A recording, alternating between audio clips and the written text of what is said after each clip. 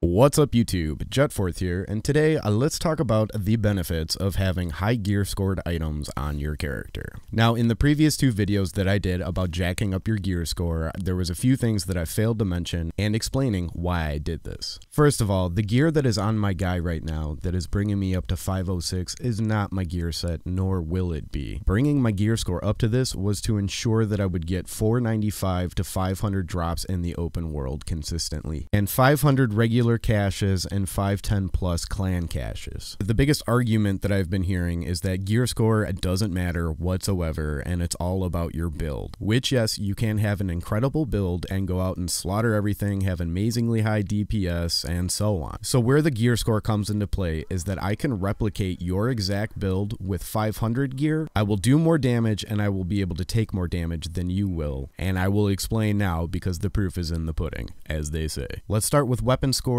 and then we will move on to gear scores. As your gear score progresses higher and higher, your base attributes for weapons and gear get higher and higher. And here's plenty of examples for you to look at that this is definitely true. I have 3 ACS 12s. 2 450s, 1 495. The 2 450s are 32.8k and 33.3k. And just by looking at the 495, you can already see that the damage is up almost by 4,000. And yes, there is a bit of RNG that goes into getting high damages and whatnot on your weapons, but I have so many examples of it that it's just, you can't ignore it. Next example is I have 2 SRS A1s, one at 450, the other a 500. As you can clearly see, the 450 has a 68.4k damage and the 500 has an 89.4k damage, which is almost a 21,000 damage difference. This is why I kept making those gear score videos, and I'm still a little bit at odds with people calling me a noob and getting nasty with me with it. It's just, I mean, seriously, how am I the noob if you don't even know how the game works yourself? Next, we have an M16A2 at 450 and one at 500. The 450, 12.6k, the 500, 15.8k. Another thing that I noticed is that the RPM seem to drop higher as well on the higher geared score stuff more often than not. And for the finale, we have an M700 Tactical at 454 and one at 499. One is 63.2k, the other at 83.2k, with again almost 20,000 difference in damage.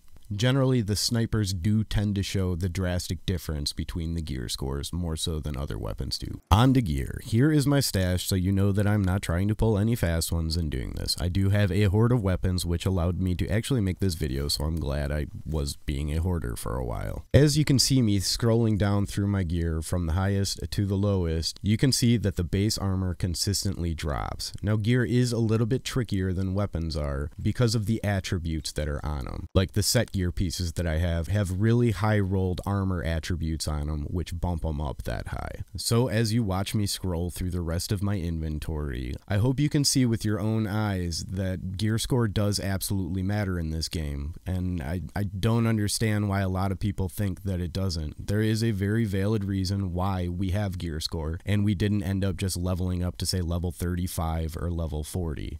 There is a reason for it. Either way, I've said multiple times, you know, play the game how you want to play it. If you want to take it slow and build up slowly, do that. You don't have to do this. I just did this and put those videos out to show a fast way for everyone to start getting higher leveled gear, higher level armor bases, higher level damage bases, and so on. That was the importance of me making those videos. It wasn't for clickbait. It wasn't to mislead anybody. There is a valid reason for doing this. Now that I am getting all these high gear scored drops with higher bases on them, now I'm more comfortable building a set out and getting mid-maxed and all of that junk. So I really hope this like clears the air because man, I don't want to argue with people. I really enjoy making YouTube videos and I really enjoy trying to help people out as much as I can, you know, but for people to start coming after me and just calling me names and I'm an idiot and everybody else is noobs, it's not cool, man.